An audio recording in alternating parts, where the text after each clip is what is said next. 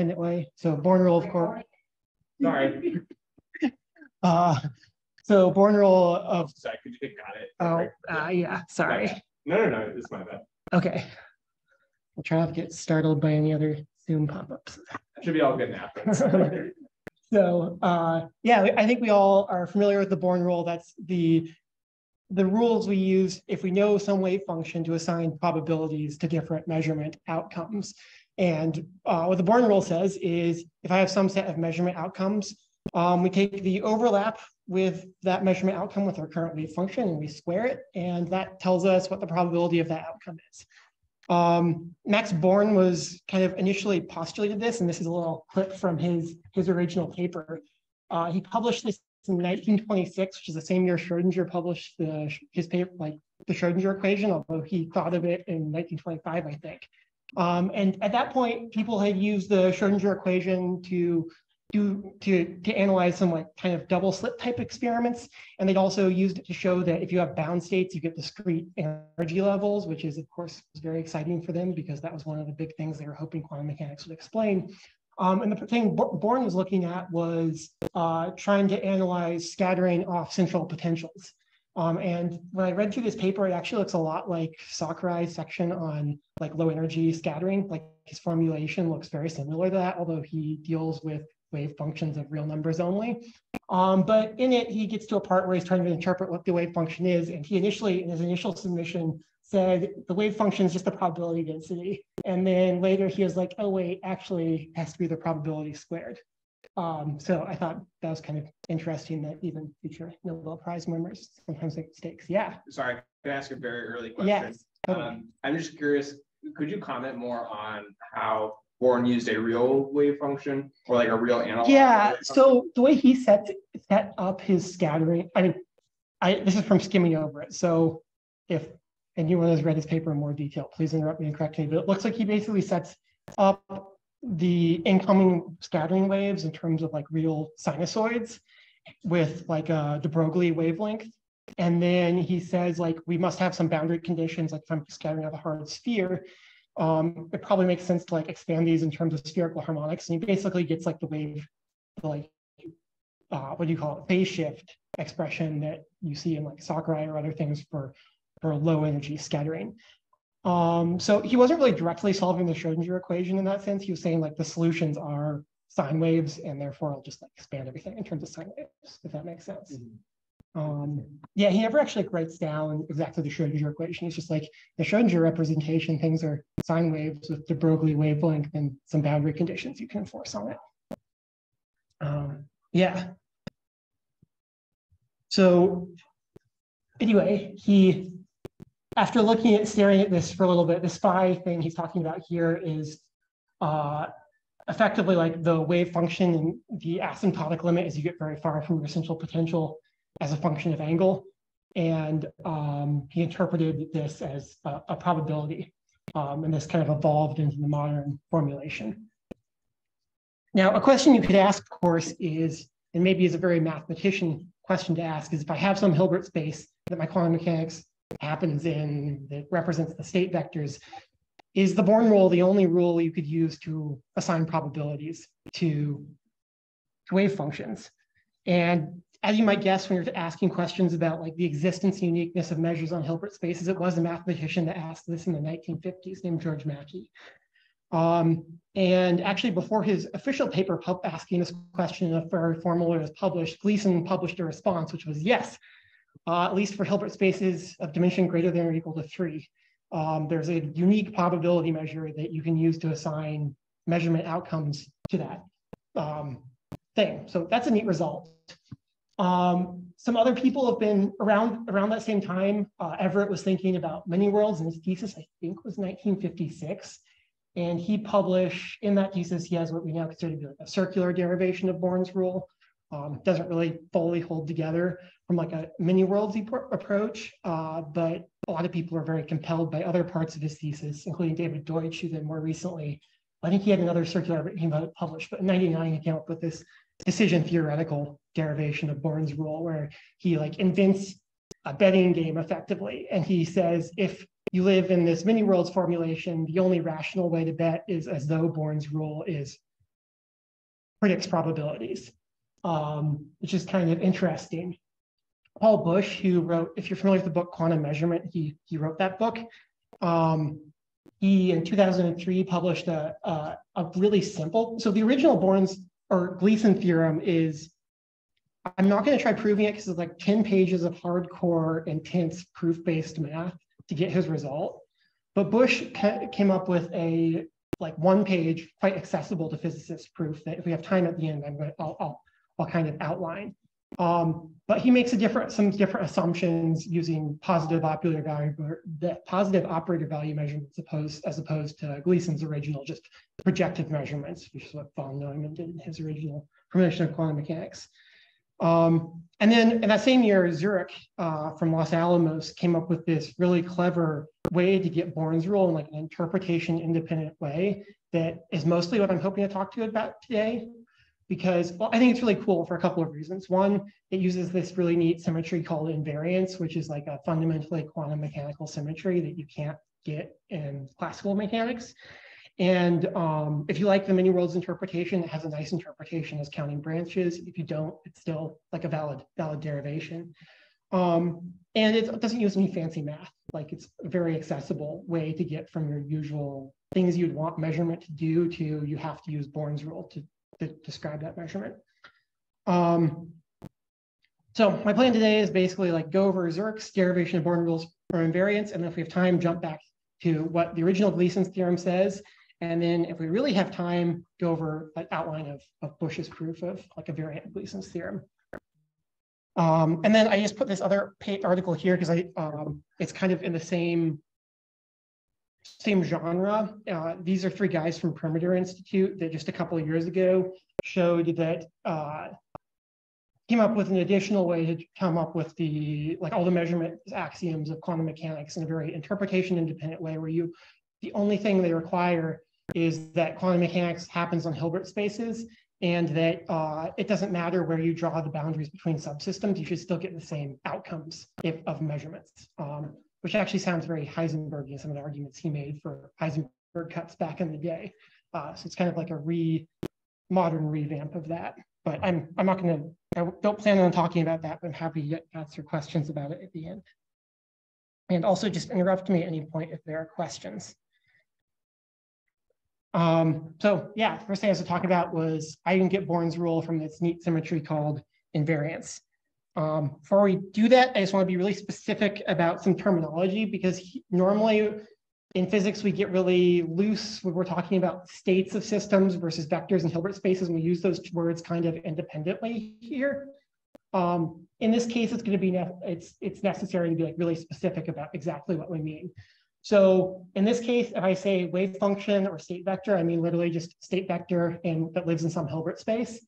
And if I say state of a system, I mean everything that you could say physically about that system. So that could be the probability of measurement outcomes. It could be like just any question you could empirically ask about a system. I will refer to that like body of properties as the state of the system.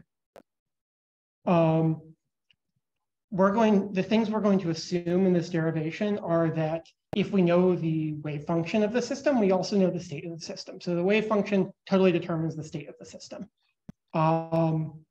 We're also going to assume that we can, that we can describe our system and the surrounding environment in terms of quantum mechanics, and that if we decompose a system into subsystems, the Hilbert space that those combined subsystems live in is a tensor product of the smaller Hilbert spaces describing the normal subsystems.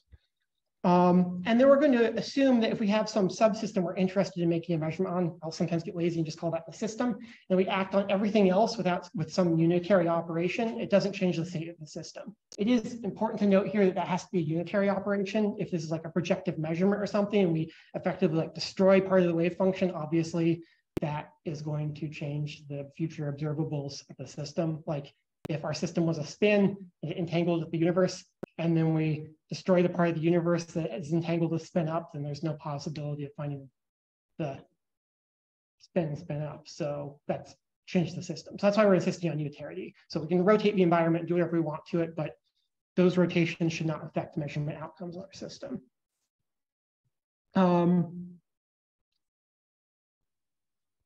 And that's, so yeah, that's our terminology I'm going to be using. I kind of already said this, but just to emphasize, the state of a system is determined by the state vector in the Hilbert space, but that might not be a one-to-one map. We could have multiple, by which I mean we could have multiple state vectors in the global like system environment Hilbert space that all refer to the same state of the system. We'll see some examples of that in a minute. And now I want to define this kind of unique quantum mechanical symmetry called invariance, which is just invariance spelled with an E.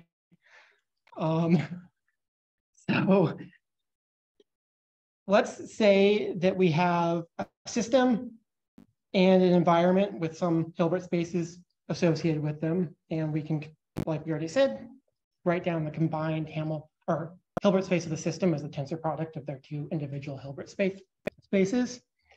We say that a state psi SE is invariant under a unitary transformation that acts only on the system if there exists a unitary transformation that acts only on the environment that completely undoes that transformation. So this is obviously very quantum mechanical because in classical mechanics, the only way, if my state is like some particles associated with positions and I translate my particle, there's no way to get all measurements to return to their initial value by just translating all of the other particles. They're still going to have translated position coordinates.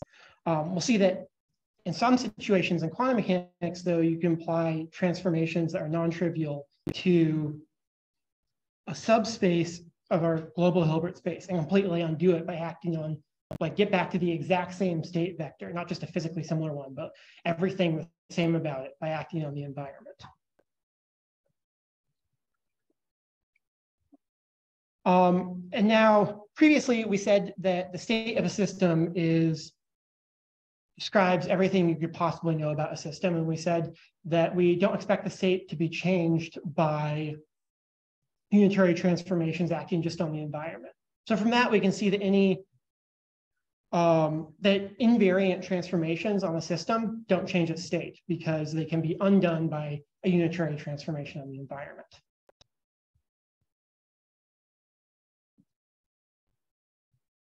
Now, before we go any further, I just wanted to throw this up there because I think I mentioned it last time, but just as a reminder, this is kind of a linear algebra result that's equivalent to something like a decomposition theorem.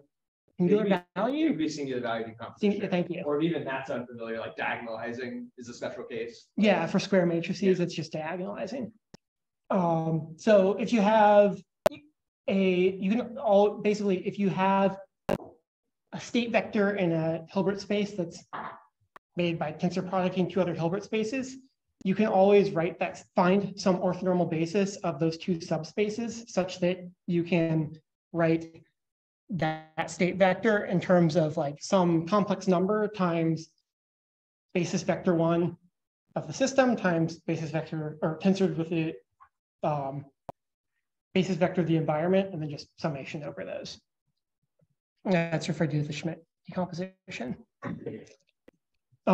So let's say we have a state vector that's written in terms of a Schmidt decomposition.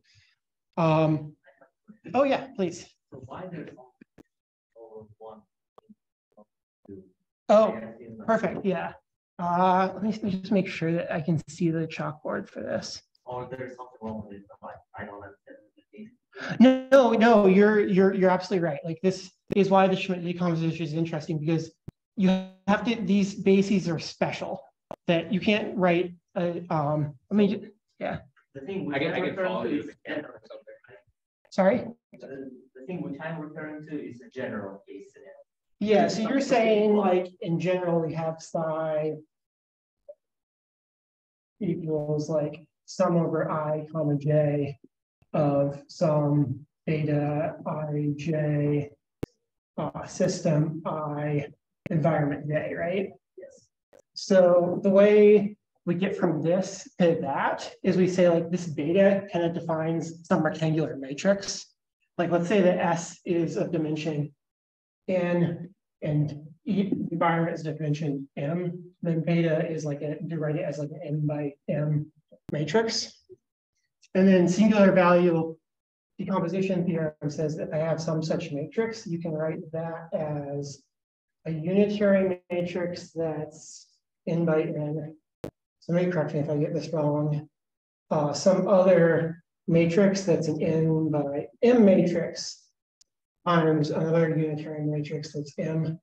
And this matrix is rectangular diagonal like this. So like if N doesn't equal M, then I have non-zero elements just on this diagonal, and this section of the matrix is all zeros. This is where Jacob was saying this is kind of like that normal like diagonalization from matrices is kind of like a special case of the singular value decomposition. So we know that what this, and then you can interpret these unitary matrices as basis transformations.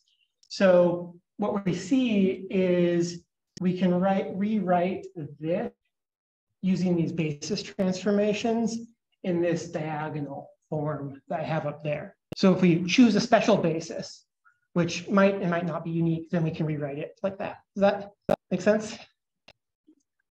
Cool. No, it's a really good question. And that's why like this technique is kind of powerful, because it lets you always rewrite complicated Hilbert spaces in a nice diagonal form.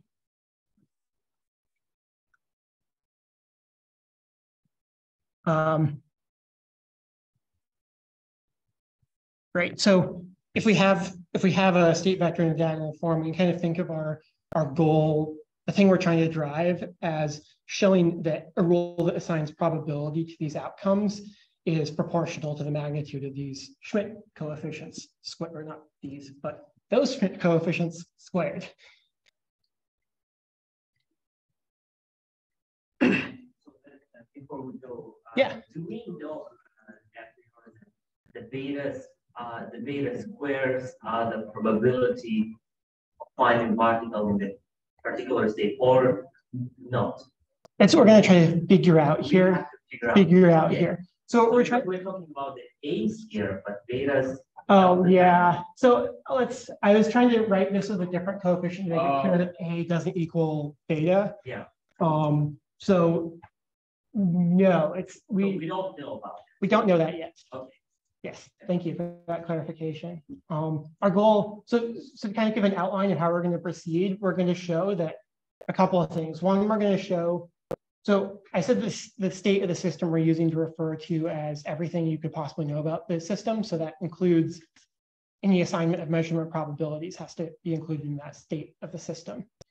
So we're going to do a couple of steps. First of all, we're going to show that if we have a Schmidt decomposition like this, that the state of the system doesn't depend on phase factors in front of the A's. Like we can effectively just look at the magnitude of those squared. And that's obvious in normal quantum mechanics, but here, because we're not allowed to assume anything about how we map probabilities onto state vectors, we have to show that.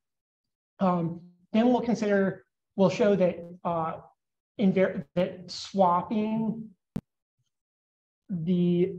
in the case where we have all of these coefficients are equal, we'll show that the unitary transformation, which swaps any two system basis vectors, is invariant. And then we'll use that to show that that Born's rule is true in the special case where all of our Schmidt coefficients are equal. And we'll use a counting argument to show that in the general case, we recover Born's rule as well.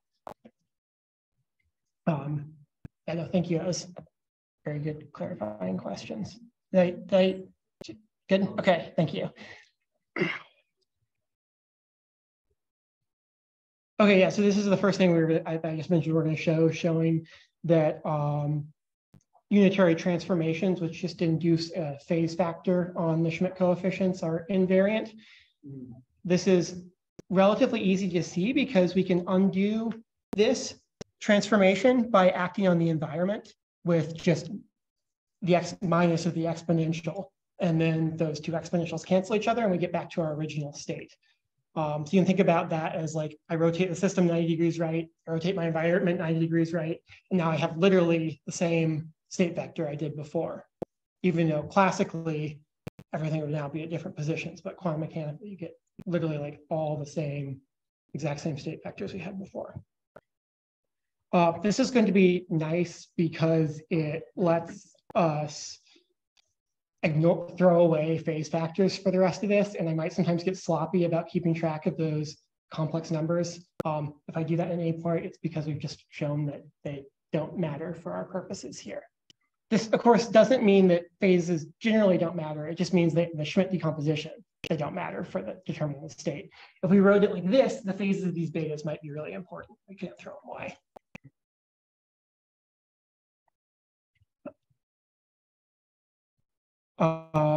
So that's just what I already said. Oh, wait, I definitely threw away some slides accidentally. I might have to go to the board. Too bad. Composition. Oh, okay, wait, I have them in a different format. Sorry. Am I still screen sharing this though? We're seeing your original slides right now. But if you want to do it on this, you just have to change the thing. Yeah, I'll do that. So you can go to the there we go. There it is. Stop share. There we go. Yeah. Maybe just do share again. Sorry, I wanted to update the slides with a bunch of new stuff, and I forgot that. Yeah, I didn't copy all of. No, don't fail. Oh, can you do it from here? Or is that? Yeah, I can just do it from here. Let me do this. There we go. So you don't have to see that. Share the you can share your screen now. Let me go back. Yeah. Apologies, and I'll have to jump back after I get through this because I don't have. Just share your whole screen. Oh, that's true. But that's probably what I should have done. No, okay. Sorry for all of the technical things today. We've seen that. We've talked about that. There, right?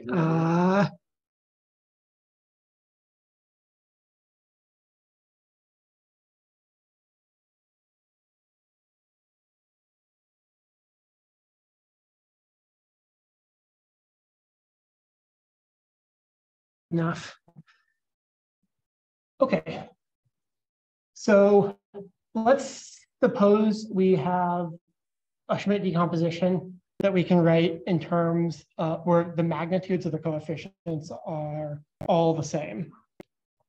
So that is, there is some magnitude times a phase factor, which the modulus of this is obviously 1. And then let's say that we have a unitary transformation on the system that swaps two of the system's betas.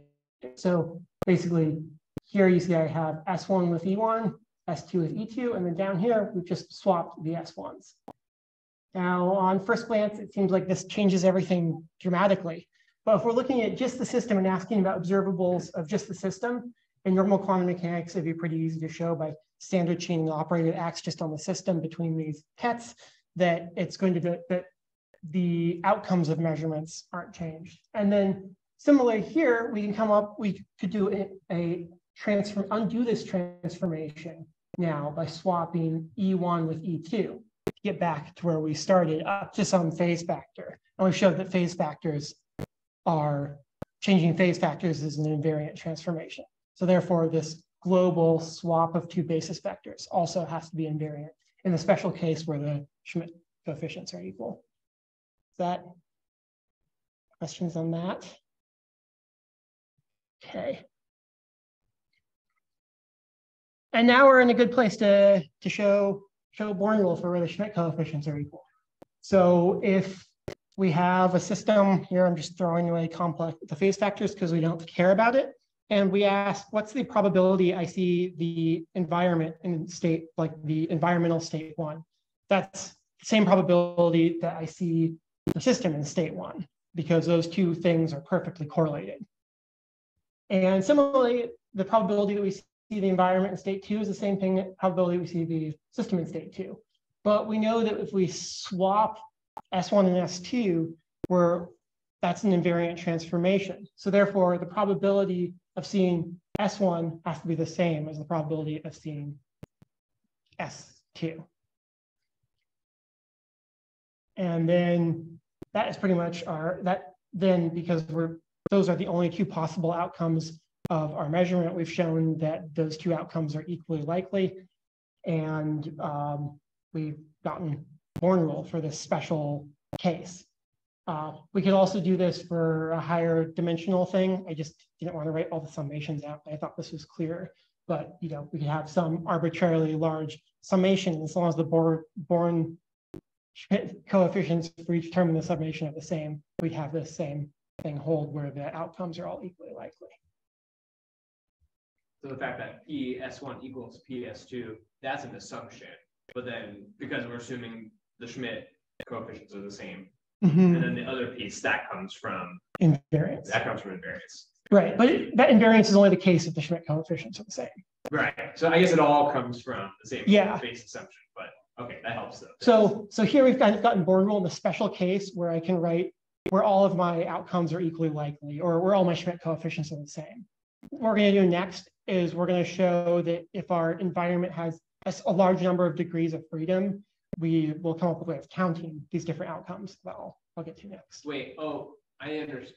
Okay, now I didn't understand why this implied Born's rule, but it's because we have a 1 over square root of 2 coefficient. We squared it, or there could have been a phase, right? But there's 1 over square root of 2, and we've now shown just by probabilities have to equal 1, so that fixes everything.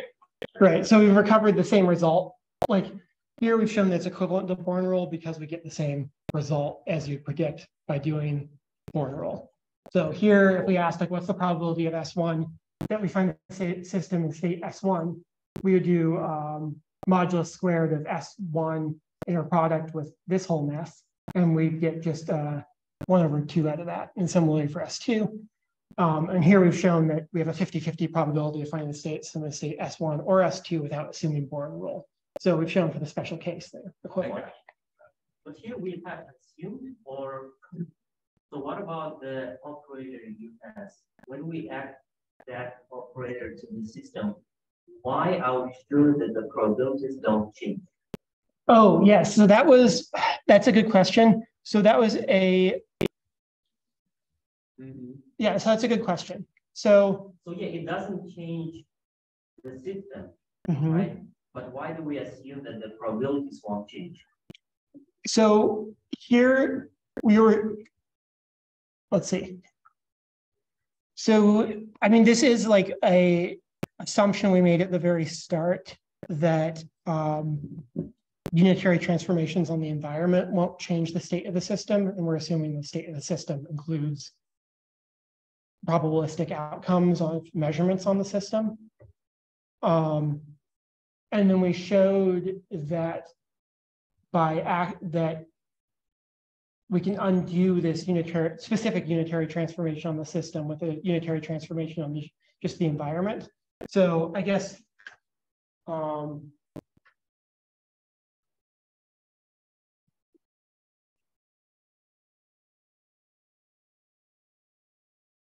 if we have, basically we said like, we have some state of the system, the state of the environment, or we do a unitary transformation of just the system, and we get like S prime environment. And then we do something to just the environment. And we get S prime, E prime.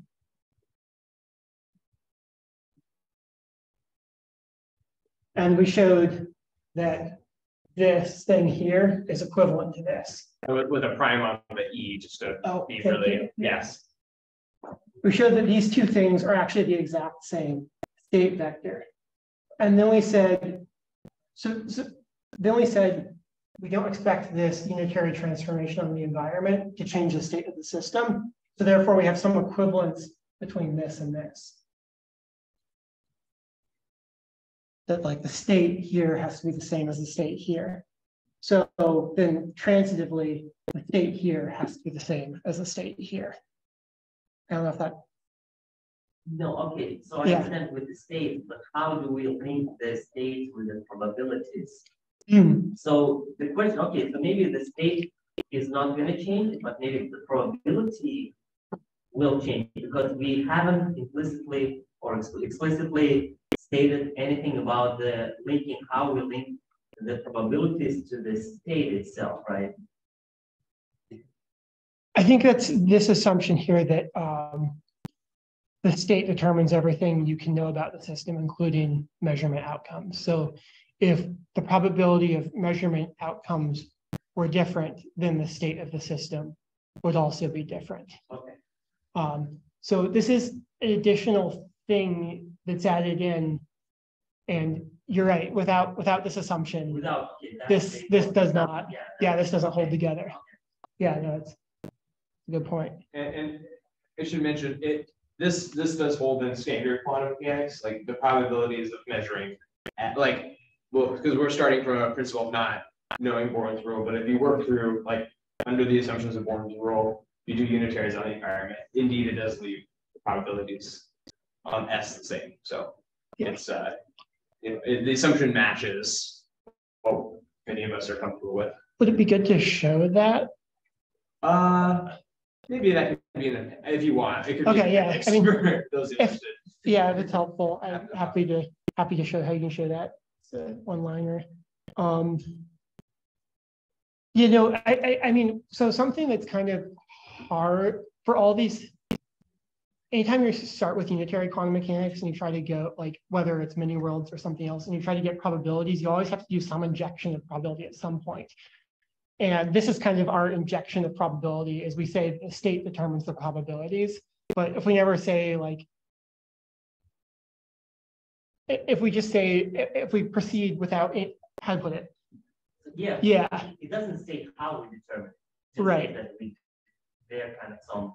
There's some link between them, and that's it. You're right. And then the Born rule is you kind of you show how it shows how they are. Yeah, exactly. We're showing that the link has to be the Born's rule and not some you could imagine, right? You could imagine maybe it's just a universe where it's just the modulus rather than the modulus squared or modulus cubed or whatever, and we normalize wave functions differently. You could try working everything out like that instead, and we're showing that none of those things will actually work. Thank you.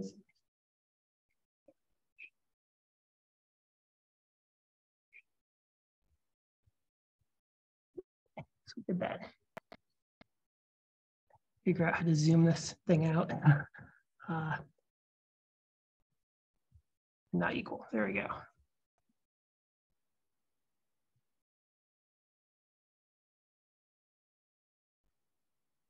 Okay, so now we're going to try tackling the case where we have a Schmidt decomposition with unequal coefficients. Here I'm just going to throw away phase factors because it gets too messy otherwise once we have all these numbers, but hopefully I've convinced you that that's an okay thing to do. So we'll start out with just rationals as the Schmidt coefficients. So we have some rational m and big and little m. And this is a nicely normalized state like usual. And I kind of went out of order on this because I should show this and then come back and show that you can do a squeeze argument to get from rationals to real. But for now, let's just deal with rationals. And let's assume that our environment has some large number of dimensions, which is usually a good assumption in the world. At least m dimensions, big M dimensions. Then we can rewrite these special basis vectors like this. And let me give you a graphical argument to convince you that that's true. So let's say I have some state vector like this, and I wanted to rewrite it in terms of two other orthonormal vectors. I could just do this plus this with some normalization. Or if I want to do three vectors, then I do three dimensions, but we could have two of them going into the board and one coming out of the board. They'd all add up. So that's where this assumption of the environment has at least m dimensions is important. So we rewrite E0 in terms of some other set of vectors that we pick in this way. And we do it so everything's still nicely normalized. But the reason we pick specifically m vectors is if we now plug this back into our, so this is that decomposition of our environment basis vectors that I just mentioned. And this is our original wave function. Now, if we plug E0 in here, the 1 over m cancels with this little m out front. And the 1 over square root m minus m cancels with this. And we're left with something that's also a Schmidt decomposition because these are orthonormal bases that represent the same thing. Only now we have all equal Schmidt coefficients. And we can apply our result from last time to say that these are all equally probable outcomes of, we're equally probable to find ourselves in environment CK with, or C0 with measurement 0 as C1 with measurement 0 as 1 with, one of these other environments. And then because again, we demand probability should add up to 1, we can use this to, just realize that's not showing up the same as on my screen. We can use this to recover Born's rule in exactly the same way as before. And that's Zurich's thing from invariance that I thought was cool. I wanted to share with you all. Any questions about that? We still have a couple minutes, so I can go on to some Gleason theorem stuff if people are interested. But I would like to ask about this environment. Oh, totally. This yes. assumption. Well, I mean, which it doesn't seem like a terrible one, but like, so you're assuming you have lowercase m, uppercase m, extra states in the environment. I don't know. Do you have to appeal to some belief that there are very, very many, states in the universe? Like, it's sort of a pedantic point, maybe. But no, I don't think it is. So this I'm actually not sure of. Zurich argues that no, you don't. And I'll give you his argument. I'm glad you're questioning me on this because maybe it'll help clarify my own thinking on the issue. So he argues that no, you don't, because even if your immediate environment is low dimension, you wouldn't expect the physics to be any different if you embed it in a high dimensional environment. So I feel like this is a fairly qualitative argument though. Like I want the physics to be the same regardless of like, if I embed my environment in some large dimensional environment, I should recover the same physics. And on one level that feels right to me, but it's not mathematically very rigorous. So I don't know if other people have different thoughts on this, but what exactly is a low dimensional environment? Because we have a universe that inconveniently is filled with a lot of infinite dimensional things like fields. Space-time itself. I mean, you could imagine maybe like a measurement apparatus being just one qubit acting on another qubit, and then ask like, this argument doesn't hold exactly if we have a two-dimensional thing measuring a two-dimensional thing. If, maybe the one of Schmidt coefficients is like 1 over pi and the other one's whatever it takes to normalize 1 over pi. So. Yeah, I see your point. Yeah. I see your point. It's just very interesting that you have to invoke, like you can't, can we not imagine a universe of 2 qubits? And do we really have to imagine that, I mean, can you? Well, it's something a weird ask. That's a universe without any space or time. No, without space, yeah, I guess. Without space for sure. I suppose you could have time. But then time doesn't really happen. Maybe that's getting a little deeper than I want. It's just that it seems, let me put it a different way, whether than my human brain can imagine the universe without, the space that I've lived in my whole life. What I really mean is, it seems strange that the formalism does not allow for you to consider some simplified finite dimensional setting. Is, I guess, my point. Yeah. Like in probability theory, you're perfectly welcome to just like, oh yeah, here's a point. That's too big. It's reminding me a lot of statistical mechanics about for high-dimensional systems. Not high-dimensional, but like you have a lot of states. Or sorry, your system has to be big. Yeah. But Well, Because it still works for small systems. yeah, that's what I want to say. Yeah, like Yes. maybe you like isolate the two qubits and you let them interact or something, whatever isolation means. You can't, though, there's at least one force that cannot be blocked.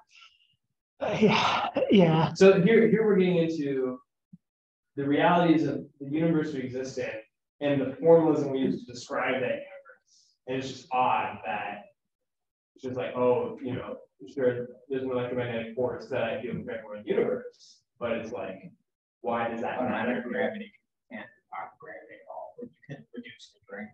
Sure, but So you can imagine, you know, infinitely perfect Faraday cage or whatever. well, I can just turn your reasoning on its head though. Such a cage doesn't exist. No, but you can approximate it arbitrarily.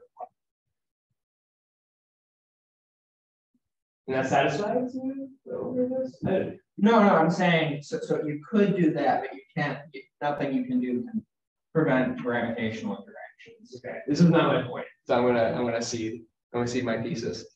I'm not sure. Zurich is definitely very sure, and I'm not entirely convinced by Zurich. I'm bothered by the same thing you are, that I like toy universes where you can think about them easily. So I guess maybe this is true if you require that you can arbitrarily extend your rules for quantum mechanics to high dimensional universes and you want the same rules to apply, then I think this is true.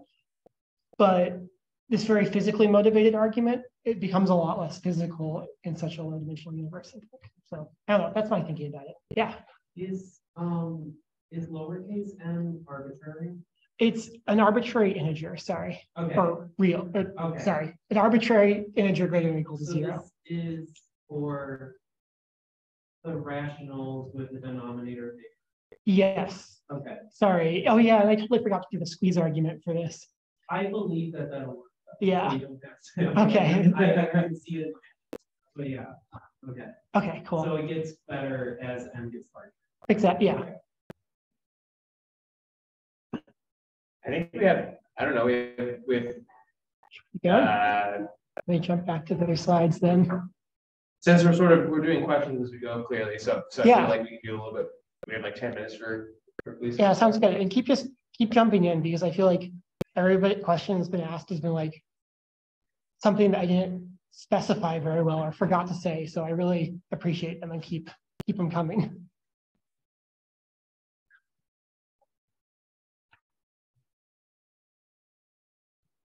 Which one is it? Here we go. So I get for trying to reorganize my slides in PowerPoint at the last minute. Oh boy. Oh, okay. Down.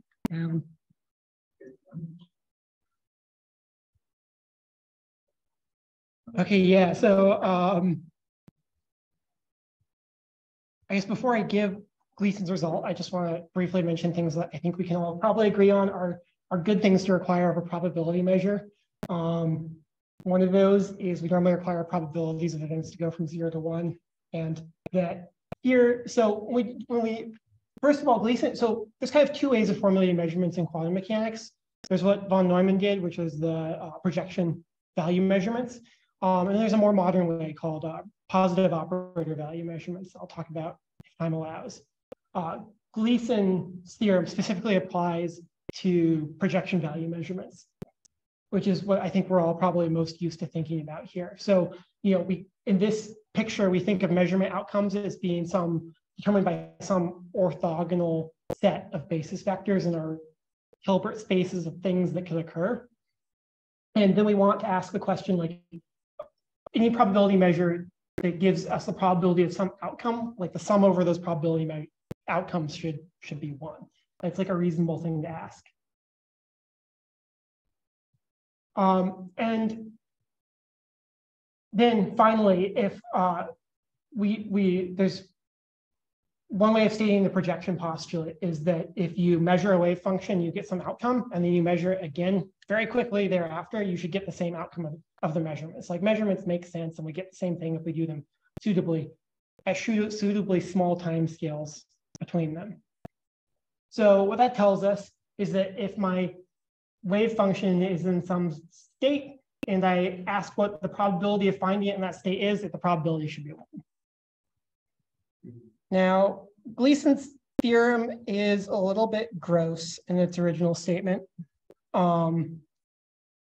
Here he's defining this mu, which is that probability measure that I was talking about before. And he's defines measures as things that kind of have these properties on sets of outcomes. And then he says any such measure has to be represented by the trace of some density operator with a projection. And the proof of this is super duper gross. Like I don't really understand it. The kind of outline of how he proves it is he defines these things called frame functions in 3 dimensions, which are kind of like probability on a unit sphere. And he shows that they have to be continuous and all those nice properties and regular. And then and that therefore they have to be represented by some product. And then he does an inductive argument to extend it up to arbitrarily high dimensions. The details of how he does that first step, though, I'm sorry, I can't answer questions on. But more recently, So if we take his result, though, and we assume non-contextuality, so that is, what I mean by that is that the outcomes of measurements depend only on some state vector in a Hilbert space and the thing I'm measuring. And we also assume projection postulate, then we can state this original theorem in this much simpler way that looks very familiar to us.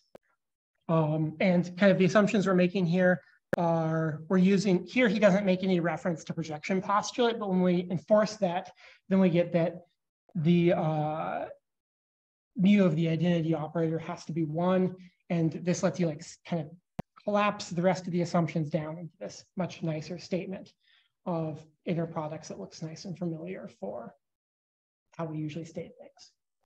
Something that's kind of interesting here, because we were talking about dimensions before, is that this result only holds in 3 or greater dimensions, and there's actually counterexamples for probability measures you can make up in your mind for projection value measurements in 2 dimensions. They're all discontinuous and super gross, but they exist.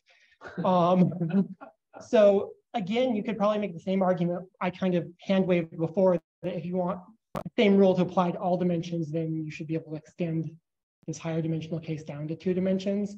But if that doesn't satisfy you, then it's not very satisfying for Gleason's original theorem if you want to talk about an individual qubit either. Now, Paul Bush is a person who wrote this book I really, really like about quantum mechanics. And he's a mathematician that does assorted like quantum measurement theory stuff, but in a very mathematical way. And kind of as a side thing, he came up with a much, much simpler proof of Gleason's theorem in the early 2000s that also holds for a 2-dimensional Hilbert space. And the key difference, but his theorem isn't actually equivalent. And to understand this non-equivalence, I have to talk a little bit about positive operator value measurements versus traditional projective measurements, which I thought I would just do on the board because I think it's most easy to see graphically and not do it rigorously in a rigorous math way, even though I'm sure Paul Bush would be disappointed in me for doing that. So let's consider like some wave function that's in a 1-dimensional world. When we do projection value measurements, the things we're allowed to try projecting this wave function onto other vectors that live in the same Hilbert space.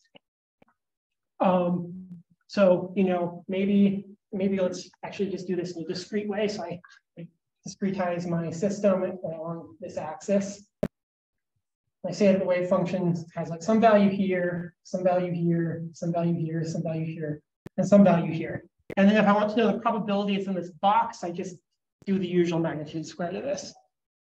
So that's projection value measurement. But maybe my thing that does the measurement doesn't cleanly measure just one box. Like maybe what my measurement can do is it can tell me if the particle's in this box, it can tell me like 70% sure it's here, and like, I don't know, 10% and 10%, whatever, 10% over here.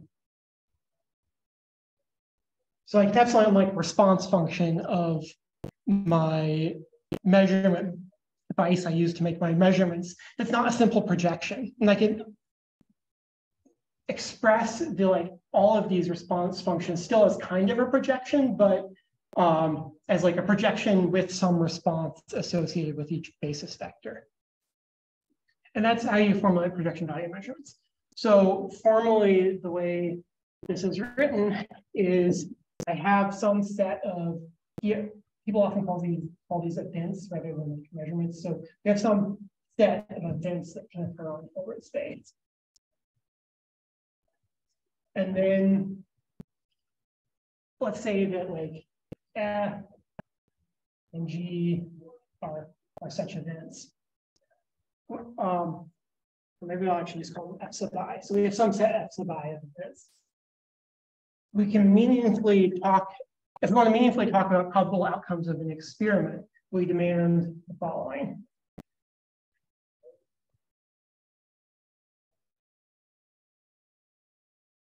Just demand that the sum over all those events is the identity matrix. And this kind of makes sense, you know, if going back to my response function, I should normalize all my response functions. So all these like quasi projections so that I will definitely get some outcome. And that's really all this is saying. And then, oh wait, I'm almost out of time. Sorry. Yeah, maybe just 1 more minute or so. Oh, I guess I'll just conclude with like, rather than, so requiring that a Born rule-like thing applies to this larger set of measurement-like entities gives you a nice simple proof compared to Gleason's original proof that's like a couple of paragraphs long. And I have a link to the paper that people can look at if they want to see the proof for themselves. And thanks. Cool. Great. Yeah, and could I steal these slides from you and maybe I'll people can send them to you if they want to keep reading. Yeah, I will. Let's see, find a way to get that shared. Maybe in the next email or something. So keep an eye out for that. Thank you so much, Alex. Yeah. We have one more meeting, as I mentioned before, so please come out for that. And you know, you feel free to stick around as well, as long as we have this room. I'm sure Alex would be happy to answer